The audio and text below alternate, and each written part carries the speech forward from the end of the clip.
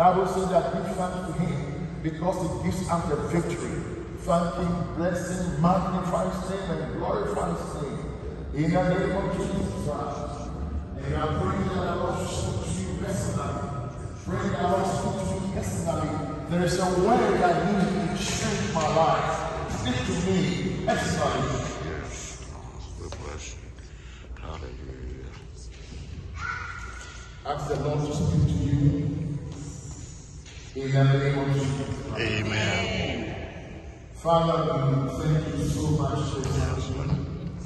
for the gift of life. Yes. Thank you for your goodness and for your mercy. Yes, Lord. Thank you for your compassion.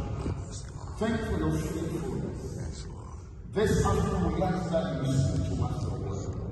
The Bible says that you send forth your word and deliver them of their destructions. And you heal them of their diseases. Let your word come forth to bring healing. Let your word come forth to bring deliverance. Let your word come forth to bring hope and to set faith in us to see miracles. Let your name be glorified in Jesus' name. Amen. Amen. We thank God for another Sunday afternoon in His presence. And I want to thank my senior pastor, the resident pastor, for this privilege to bring the word of God to you. And I don't take it lightly at all. It's a very great privilege. God bless you, man of God. Thank you. Hallelujah. I respect him so much. And I love him. Thank you. Amen. Hallelujah. We thank God. This afternoon, we'll be looking at a very important subject. The just shall live by faith. Amen. Amen.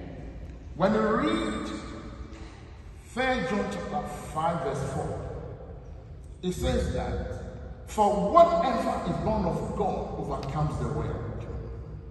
And this is the victory that has overcome the world, our faith.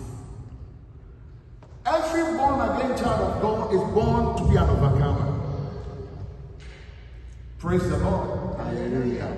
He said, whatever is born of God overcomes the world. It means that there is something we we are contending with.